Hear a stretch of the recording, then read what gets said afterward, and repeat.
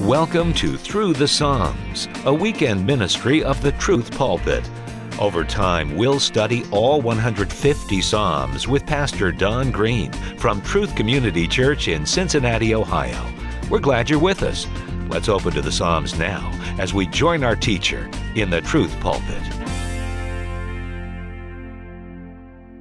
Well, one of the glories of salvation is that we can face death and we can face eternal life without fear, with a confidence that in this great Savior of whom we have been singing, we have a full and complete redemption that secures us and secures our blessing forever and ever and ever, without fail, without exception, that in Christ there is no threat to our soul.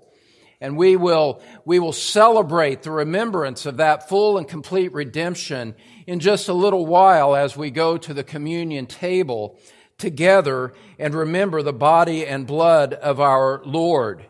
And so we look forward to eternity without fear. That is essential to being a Christian.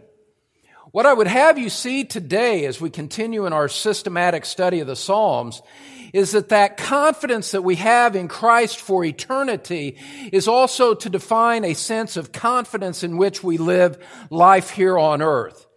And I realize that adversity, and I realize that trials and uncertainty, whether it's on a national or worldwide level, or whether it's in your own personal life, that there is often an element of temptation to fear and of uncertainty. What lies ahead? And I don't know what's going to happen. And it brings that familiar knot of discouragement and pain into your stomach.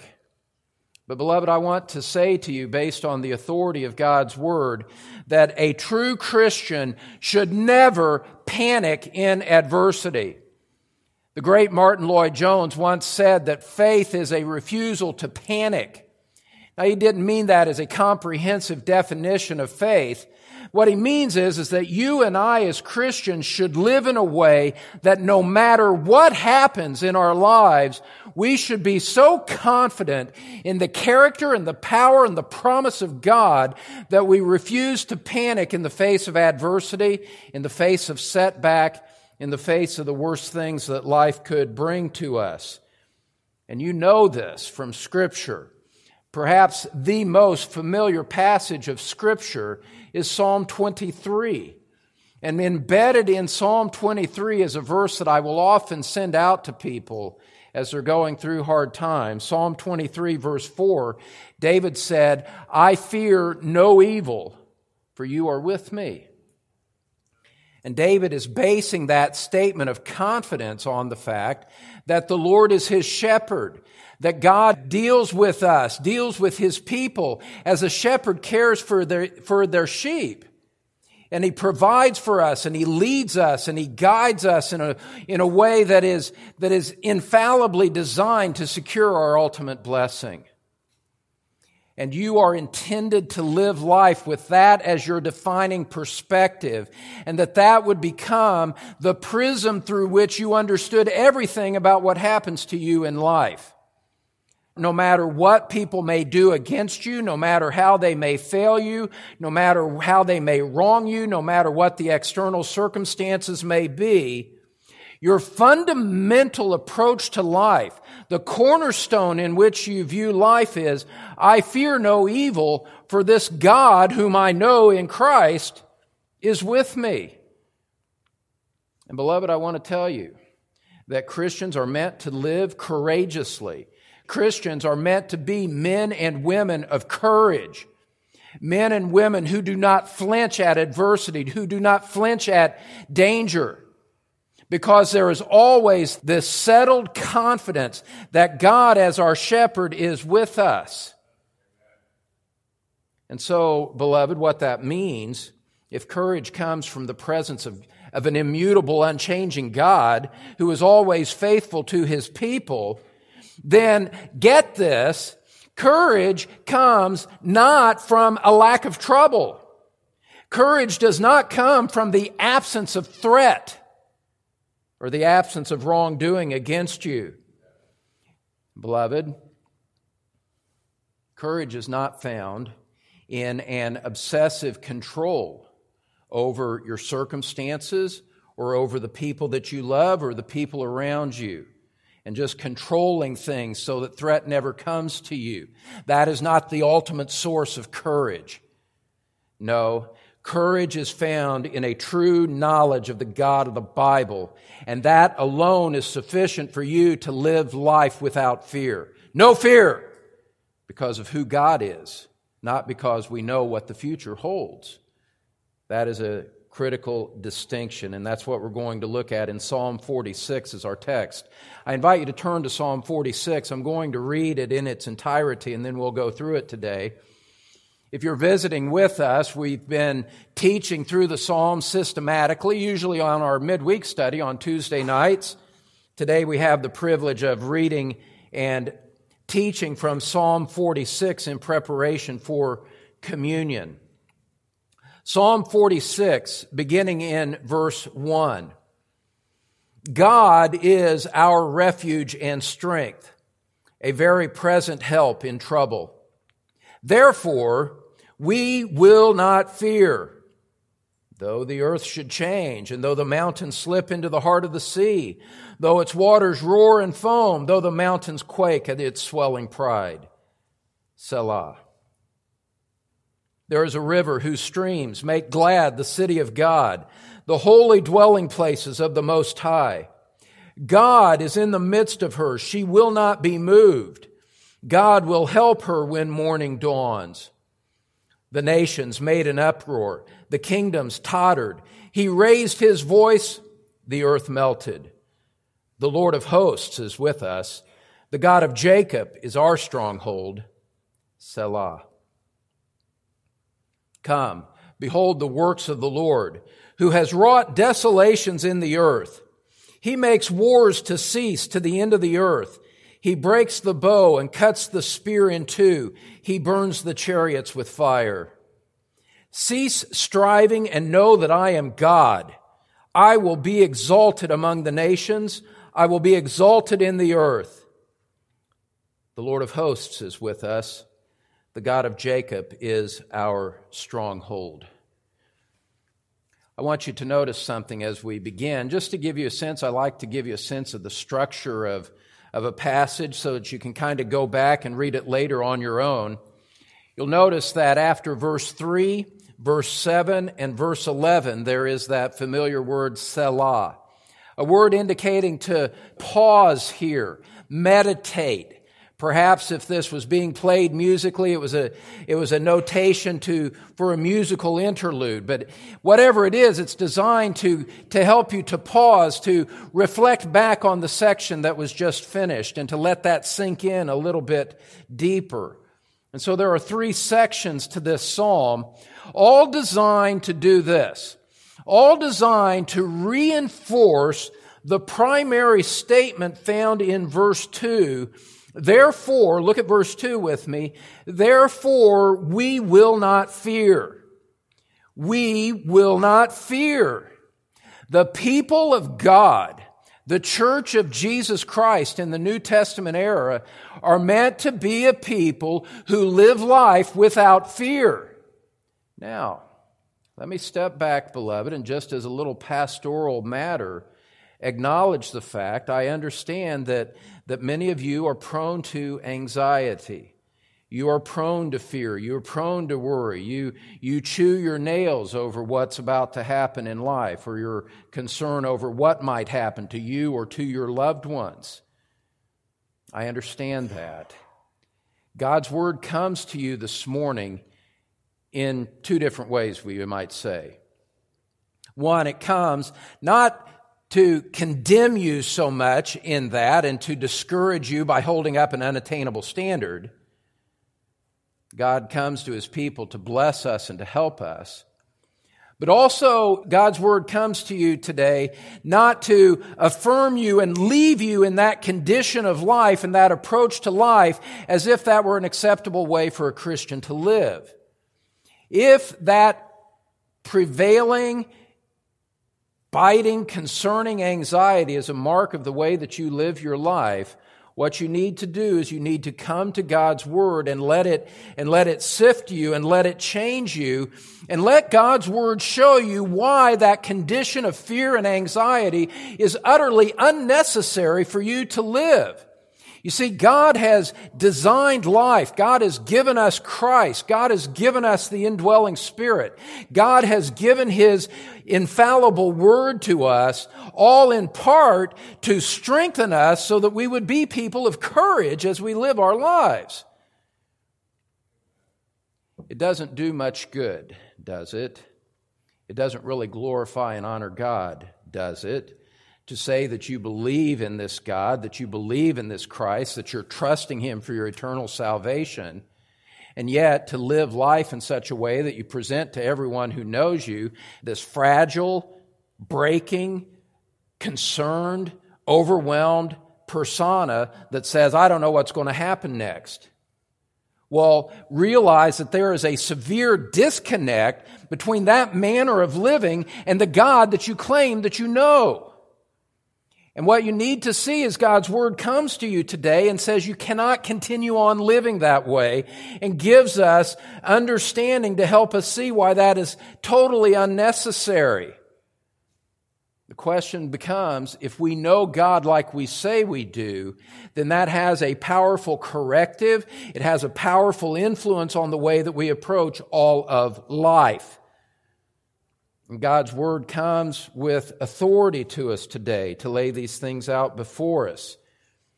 And it is our responsibility as the people of God to recognize His exalted nature, His power, His promises, His presence with us, and say, that's going to influence the way that I live life from now on. And so God comes to us today in His Word to address us in our anxieties and say, it's time for that to change. And here's why it can change. The three sections of this psalm all help us to understand and to reinforce the reality that a Christian can live with no fear. I realize that that's a high and lofty challenge, but in response to the nature of God, it is the only appropriate response. Why can we live this way? How can we be certain that this is all right? Point number one, we can have this certainty, we can have this confidence because, point number one, God prevails over nature. God prevails, God rules over all of nature. And we see a theme verse as the psalm opens up. Verse number 1. God is our refuge and strength, a very present help in trouble. The verse presupposes that you're going to have trouble, Christian. You know this from your own personal experience, that trouble comes. The courage and the absence of fear is not from an absence of trouble, but the presence of God in the midst of it. And that's what this scripture is calling you to recognize, calling you to respond to. This is a theme verse. Verse number 1 lays out the theme, and then everything else is just an unfolding of what the significance of that is for you as a believer. God is a refuge, the psalmist says. In other words, God to His people is like a shelter that you can go into, that protects you from the storm, a refuge in a time of danger. The whole idea is this, is that the reality of your salvation, the reality of God being your God, means that you are meant to go to Him in trust. You are to appeal to Him, to seek Him as your help in the midst of the danger that assaults you. Christian, in your times of threat, in your times of helplessness, God is present with you in order to assist you, to aid you, to help you. That's the whole point of that verse. And this sense of protection is reinforced. Look at verse 1 with me again. It is reinforced by saying that He is a strength. Christian, your confidence, Your power in your time of trouble is not found, again, by manipulating people and circumstances. It is found by remembering that you belong to a God of might and power. Your ability to walk through danger without fear is found not in your personal resources, your personal cleverness, or your ability to manage things in a particular way. The arm of flesh will fail you without fail. Your might and power is found in the God in whom you know and the God in whom you trust. And so, beloved, the strength and the power of God comes to you like a mighty wind, like a mighty wave over your soul, and says, this is designed to define your worldview.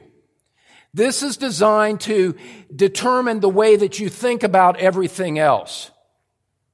And until you come to realize that this is the cornerstone, this is the foundation upon all of the rest of your life is built, you're going to struggle with fear and anxiety.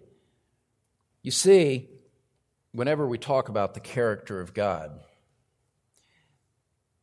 there is always real life implication to it. And sometimes I'm afraid that we miss that. That we've been conditioned perhaps to think about God in the abstract, to think about God and your belief in Christ as a compartment of life. That the spiritual stuff is stuck over here, and I think about that, and that's okay, but then there's real life over here, and you miss the fact that those two are interrelated. And so when you are experiencing fear and anxiety, beloved, I can promise you that you are not thinking about life through the prism of the strength and refuge that is your God. Because if you were thinking about it from that perspective, these other things would not overwhelm you in such a way as they tend to do.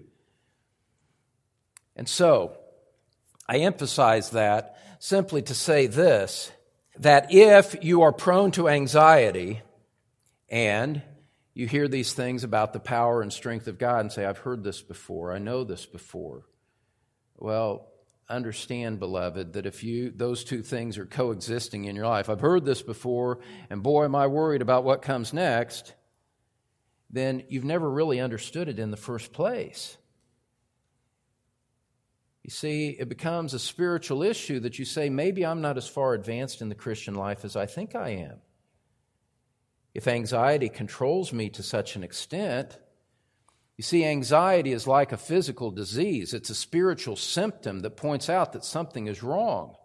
If you have pain in your side, you say, oh, there's something wrong here. Oh, I've got to see a doctor. If you're plagued by consuming, ongoing anxiety, you should realize that that's telling you that there is a spiritual problem, that there are aspects of spiritual life that you have not yet accessed that are designed to change the way that you think and live. You see, this fear is not something that is an expected, tolerated part of genuine Christian living. No.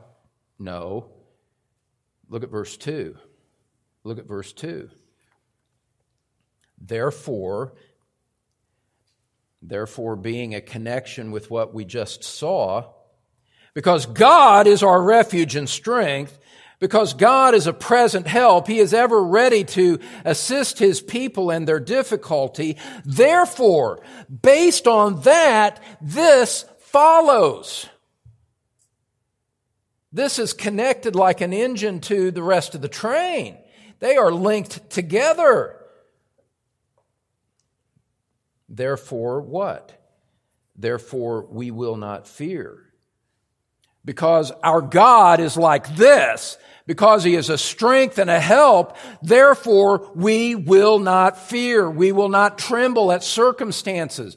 We will not be afraid of the future, no matter what happens in the next election, no matter what happens in the world, no matter what happens in life. We look forward to the future without fear. Why? Not because we know what's going to happen. Not because we're necessarily going to experience earthly prosperity and success. Has nothing to do with that. has nothing to do with that shifting sand, has nothing to do with that collapsible house of cards when we don't know what our lives will be like tomorrow. No, we live without fear because this God is our refuge and strength.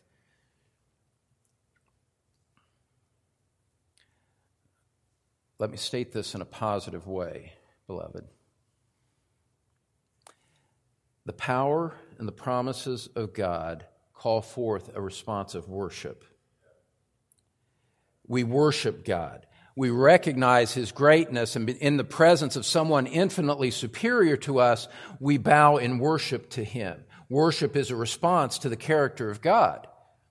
What I want you to see is this, is that in the language of Psalm 46, trust then becomes our response of worship to Him. Trust, a confidence, trust, and an absence of fear is the only appropriate response to making this declaration of faith that this God of the Bible is our refuge and strength. It's the only appropriate way to respond to Him. The nature of your God should inform the way that your heart responds to the inevitable challenges of life. You see, when the trials come, when the sorrows flood over your soul, when the uncertainty starts to overwhelm you, you have to step back and say, but where is my help in this? Who is my help in this? My help is in my God. And the question then becomes, okay, you just kind of walk through this, and what is this God like? Who is this God that I say is my strength and refuge? And what you find as you go through the rest of Psalm 46 is that this psalm calls you to unlimited confidence, unqualified trust in Him because of who He is, to the point that even if the earth collapses, you still go forward without fear. Look at verse 2. Therefore, we will not fear. And then, perhaps with a measure of hyperbole, the psalmist says, we'll not fear even if this and this and this and this happens. We won't give in to controlling anxiety, even if, verse 2, the earth should change. Wow, Psalm 46, verse 2 just did away with the whole climate change hysteria in one little bit of word.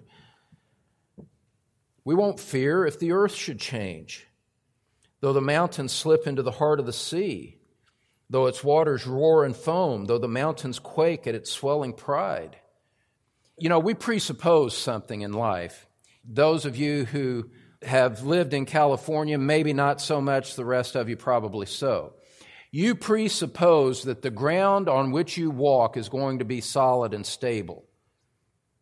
You presuppose that. You don't even think about it. You just get up and you just start walking around and everything's solid because that's just the way that things are.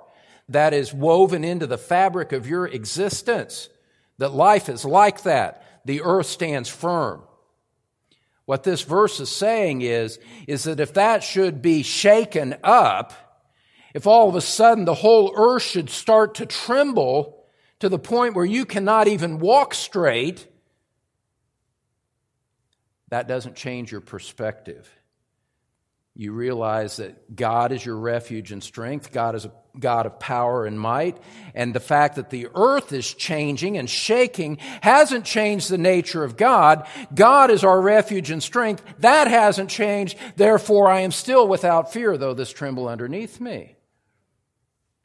I can speak to that from a measure of personal experience. We lived through the Northridge earthquake of 1994, 6.8 on the Richter scale. Woken up at about 4:30 in the morning with the sound of this rumbling. Now, I'm not saying I wasn't scared at that time. Now I wouldn't be, But this low, roaring rumble wakes us out of a solid sleep, and all of a sudden, our house is literally violently shaking. Windows are breaking out. This awful train roar of noise. And I'm not walking down the hallway. I'm trying to go down to the hallway where our 3 young children were located. And the thought in my mind was, I am going back there so that I can die with them. And as I was going down the hallway, the force of that earthquake was literally throwing me and bouncing me off the walls. The earth was shaking in the midst of it. Now, I don't mind telling you, at the time, I was frightened. That was a terrifying event.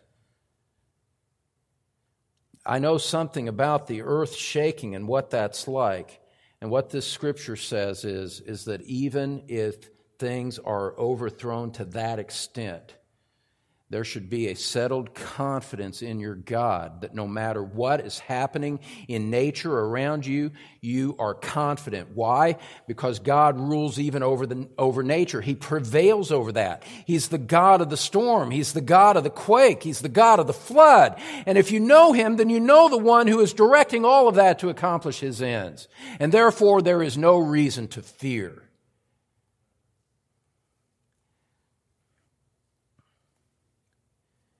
Because God, our strength, does not change. And when you belong to Him, beloved, it doesn't matter if there's a tornado roaring down on you. It doesn't matter if the flood waters are rising. It doesn't matter if the earth is shaking. It doesn't matter if the earth is collapsing before your eyes and melting into some unrecognizable mass. And everything that defines your life is fluid and changing without warning. Scripture says, even in that, no fear. Because there is a transcendent God that you know that is your strength and refuge even in a time like that. God prevails over nature. Now, here's the thing. The time to find that strength and that courage is not found in the middle of the collapsing of the elements. What you are designed to do is to develop your convictions now, to develop them when there is stability in your life, when you do have time to think about these things. You reflect on the character of God, the nature of God, and you say, yes, I do believe that. Yes, this is true. Yes, this is the heart conviction that will define my approach to life. And therefore, even if these things happen in the future, I will remain unmoved from my position of confidence. And that's why, beloved, it is so vital for you to be here this morning. I thank God that you're here. It is so vital for you to be a persistent reader and student of God's Word. Because it is only in the midst of times of relative calm where you are developing these heart convictions that prepare you for those times to come. If you are spiritually careless now, indifferent to the claims of God, indifferent to a love for God's Word, you're vulnerable when those times hit. And so you are meant to develop these convictions, and as you go through a psalm like Psalm 46, you say to yourself in the quiet of your heart, that is what I believe. And you say, by the grace of God, that's where I'm going to stand, and I'm not going to move off of it. And then when you're tested, when the ground starts to shake, when life starts to collapse, then you fall back on the convictions that you developed before rather than falling down in the midst of the trial. And so, beloved, here's what you have to answer for yourself here today. Do you believe that God prevails over nature? Do you believe that He is God over all? Is that the conviction of your heart? Well, if it is, then you're in a position of stability and you say, therefore, we will not fear, no matter what comes. Look at verse 3 there at the end with me. Selah. It causes you to pause and meditate. Beloved, what that Selah is telling you to do is to clear your mind of the distractions and meditate on this. God, you say to yourself, is my refuge and strength. He is my shelter. He is my stronghold. He is where I go. And He rules and He prevails over all. And He knows my name. And He carries me. And I trust Him. And no matter what happens, nothing can alter that fundamental relationship with Him that defines the very nature of my existence and guarantees the future outcome to me. And you say, therefore, my commitment is no fear, because I will trust Him as a worshipful response to who He is.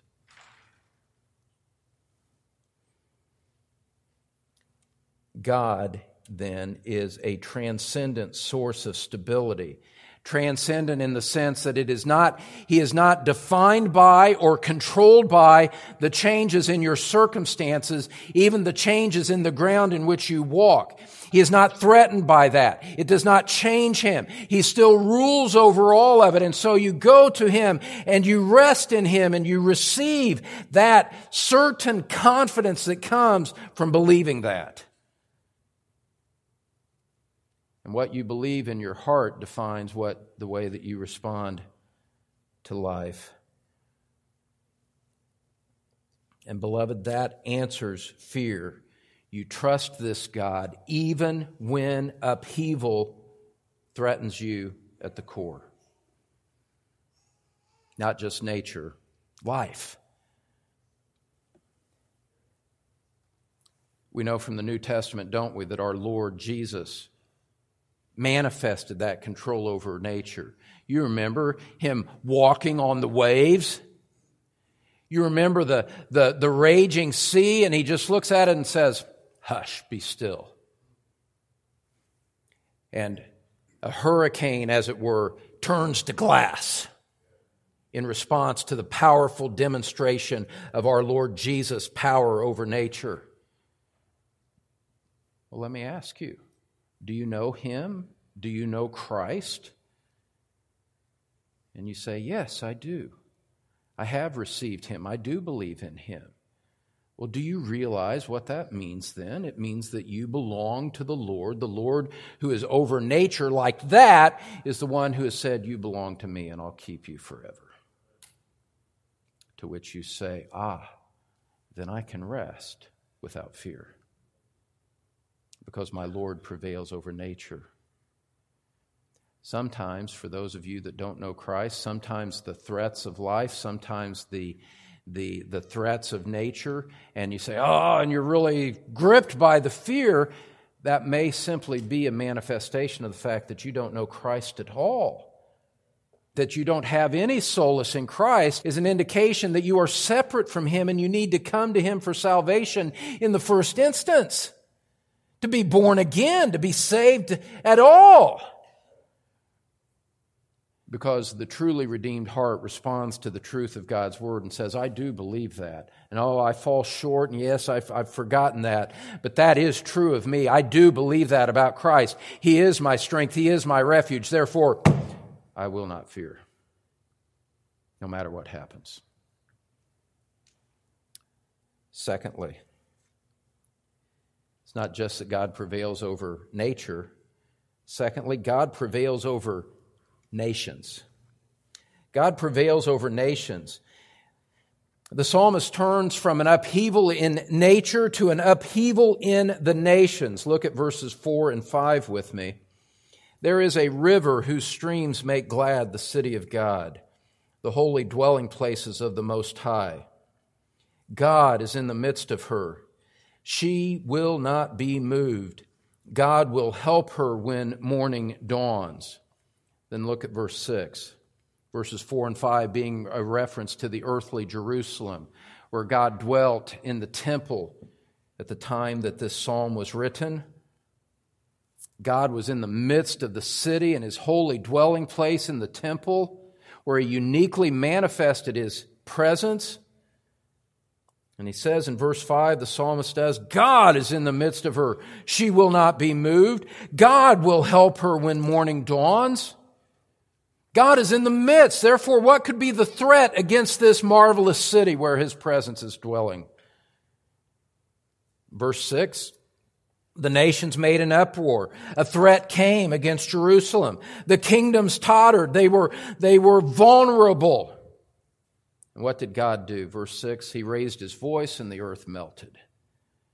God merely elevated His voice and the threat was turned away at the beginning of the day. You know, that happened twice in Israel's history at least. It was at daybreak when God drowned the Egyptian army in the Red Sea as the people of Israel were leaving Egypt, heading into the Promised Land. It was at daybreak. Exodus 14, verse 27 says that God drowned the Egyptian army in the Red Sea when they tried to pursue them. It was at daybreak when Israel found the Assyrian army destroyed after the siege of Jerusalem, and 185,000 Assyrian soldiers, their finest men, were dead in one night. It was at daybreak that they found that. Look at verse 5 there. God will help her when morning dawns. What it's saying here is that from the very start of the day, the people of God are safe, even when nations rise up against them. Why? Why is there this sense of safety? Verse 6, the nations made an uproar, the kingdoms tottered, He raised His voice, the earth melted. Scripture tells us that God is so sovereign over nations that they cannot successfully rise up against Him. Now, follow the logic of the psalm in this. See where that leads us. You have this God over nature. You have this God over the nations who protects His people and lives in the midst of them. And verse 7 says, the Lord of hosts is with us, the God of armies, the God of the armies of Israel, the God of angel armies, always by my side. Verse 7, the God of Jacob is our stronghold. Jacob being another name for Israel. The God of Israel is our stronghold. Jacob, who was weak and faltering, even a deceiver in his early years as a man, the man from whom the nation of Israel came, from his loins, that wavering, weak, deceitful man became one who belonged to the God of the nation. And that God is the one, the psalmist says, who is our stronghold. He is the fortress that we run into, and we are safe from all who would attack us.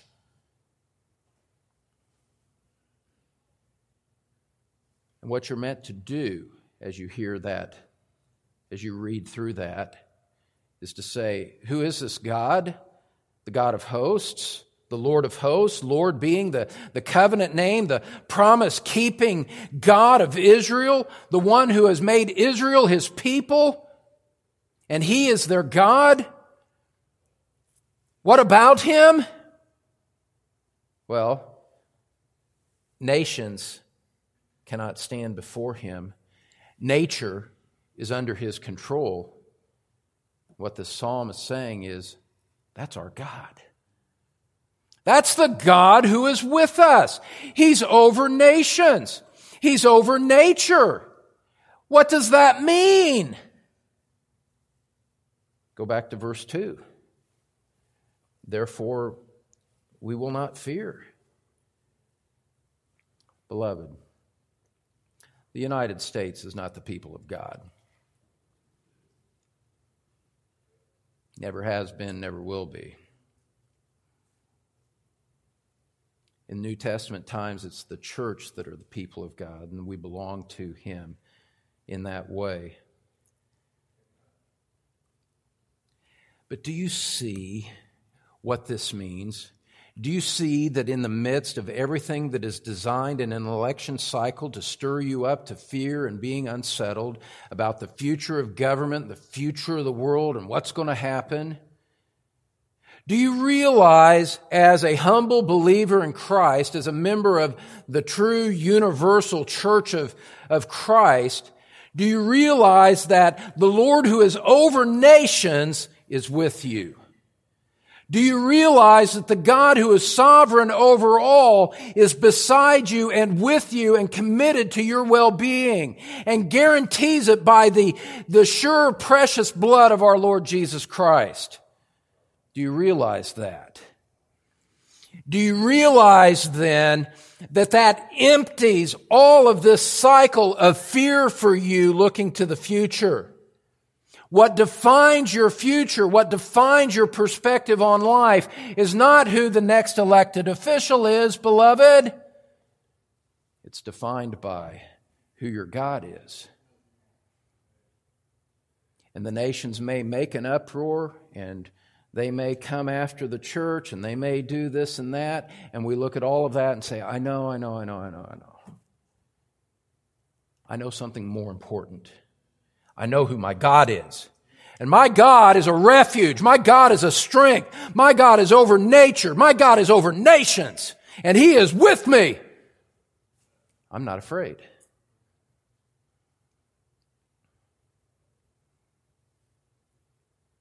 I long to see the people of God go through an election cycle like that, rather than engaging in the fear that politics brings.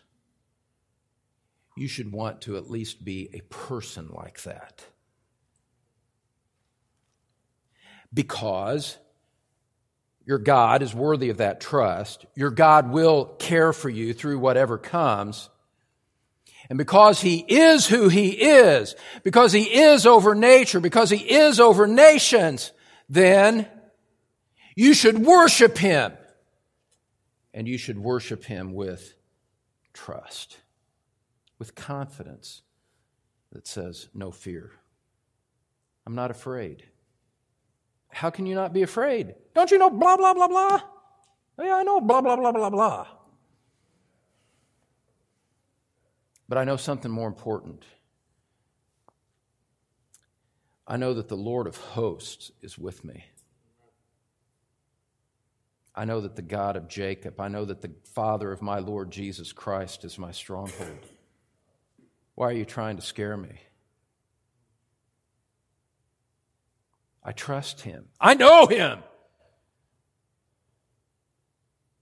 I will not be afraid. No fear. Why? Because of who God is. Because of what Christ has done at Calvary for my soul. I'm not living for this world. And so, verse 7, look at it again with me. This is really a refrain for the psalm. It's the chorus, that which is repeated again at the end. The Lord of hosts is with us. The God of Jacob is our stronghold. Selah. Clear your mind and think on this, beloved. There is no limit to the power of God. There is no limit to the promise of God to defend and help His people. None! Therefore, we respond with a vertical sense of trust that says, God, you're with me. Therefore, the response of my heart is no fear. I will offer you a courageous heart in response to the God that you are to me, O God. Whether it's a personal trial of great physical magnitude, a family matter that shatters you to the core,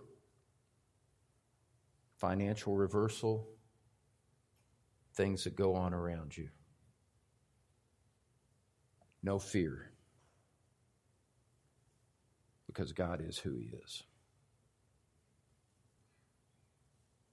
There's a final aspect of it that the psalmist brings us to.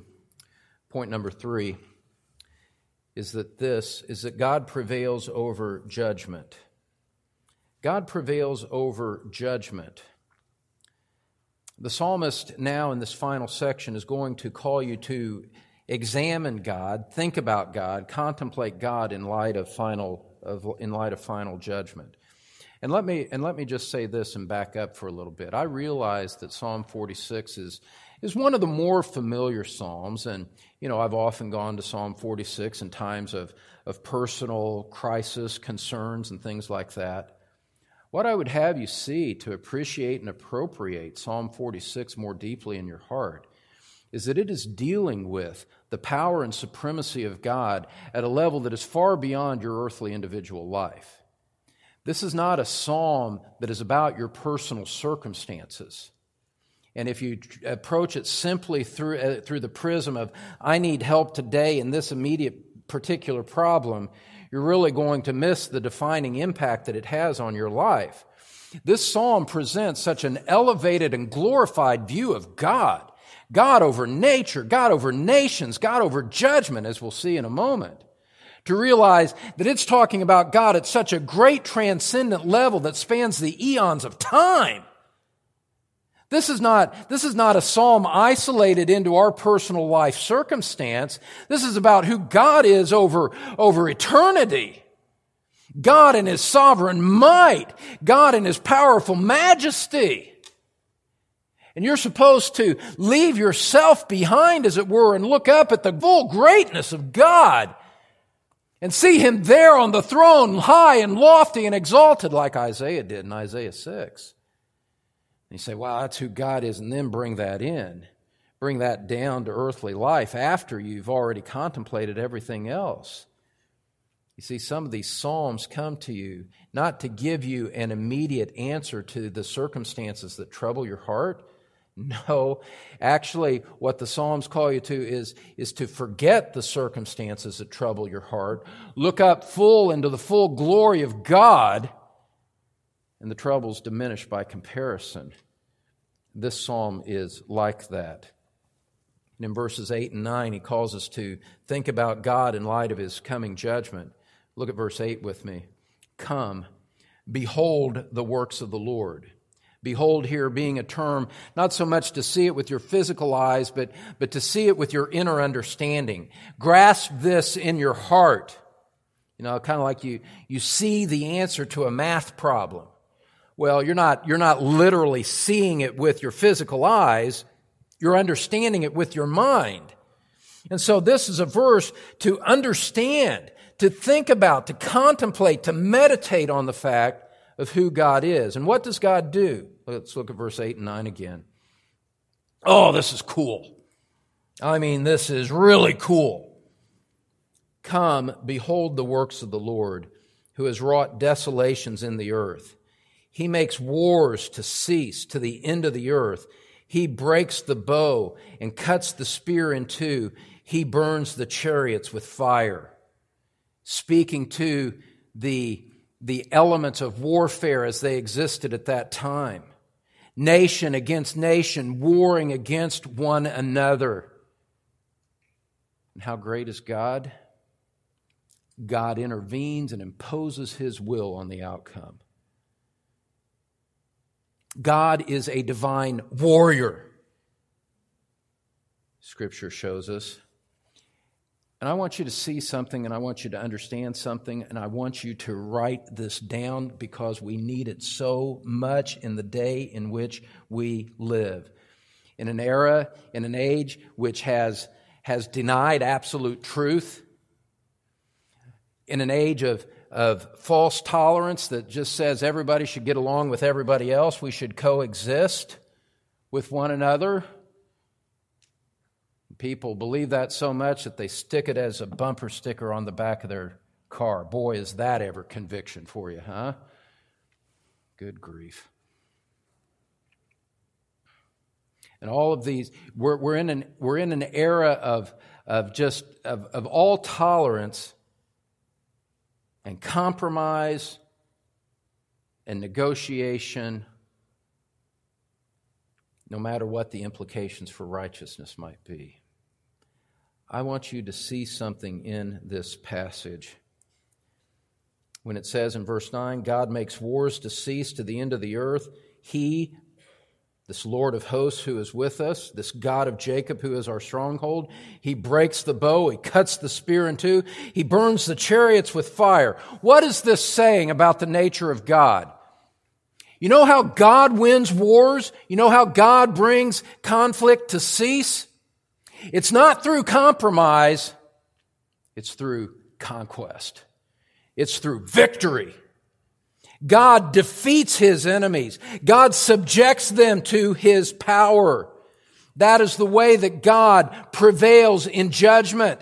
Not to negotiate with Satan to some kind of outworking where each side gives. No, God in the fullness of His righteousness, the fullness of His power, imposes His will to absolute outcome of righteousness and the complete fulfillment of His purpose, and everything that is opposed to Him will eventually bow in defeat and acknowledgement of who is Lord.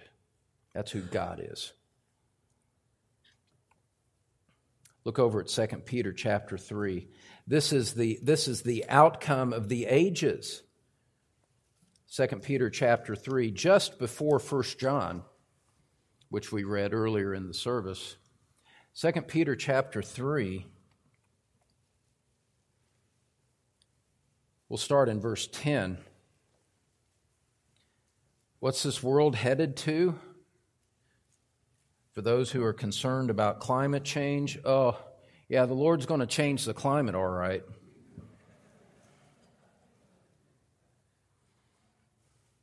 Second Peter 3, verse 10, the day of the Lord will come like a thief, in which the heavens will pass away with a roar, and the elements will be destroyed with intense heat, and the earth and its works will be burned up.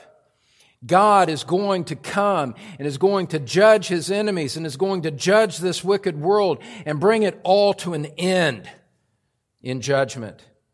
Verse 11, since all these things are to be destroyed in this way, what sort of people ought you to be in holy conduct and godliness, looking for and hastening the coming of the day of God, because of which the heavens will be destroyed by burning and the elements will melt with intense heat? God is going to prevail in judgment, and it will be decisive. It will be complete. It will be the end of everything evil that has opposed Him. Not because of some compromise that He negotiates with supposedly equal powers. No, by an exercise of His sovereign, indomitable will, He will accomplish everything that He wants. That's our God.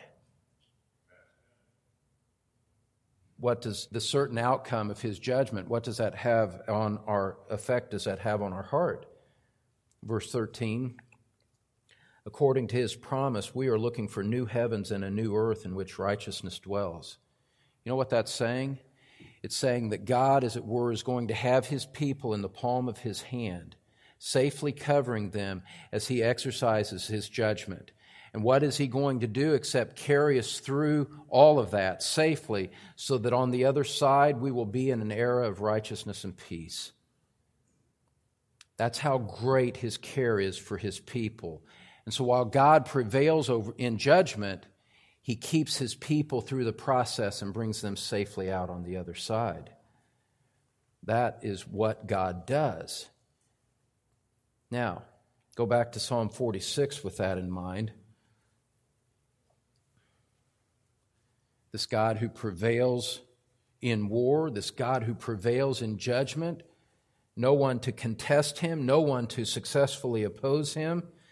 Now in verse 10, He calls for surrender to all the nations, including His own people. He says, cease striving. Stop the opposition to me. And know that I am God. I will be exalted among the nations. I will be exalted in the earth. This God who is over nature, this God who is over nations, this God who prevails in judgment, He is still yet to be fully exalted in earth. One day Christ will be reigning on earth, and the fullness of His glory will be on display. And He will be exalted, and that is the certain outcome of history, is the return and reign of Jesus Christ. And so, resistance is futile.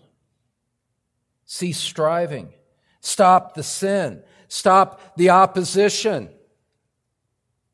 And simply recognize who this God is. Know Him. Bow before Him. Bow before the certain conquests that He will have while there's still time. Because God prevails even in final judgment. The earth can collapse.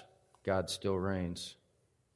The nations make war, even against His people. God still reigns. Judgment is coming. God will reign. That's who God is. Now, what you're meant to do with all of that is to come to this refrain again in verse 11. Look at it with me. That is the God who is with us. Verse 11, the Lord of hosts is with us.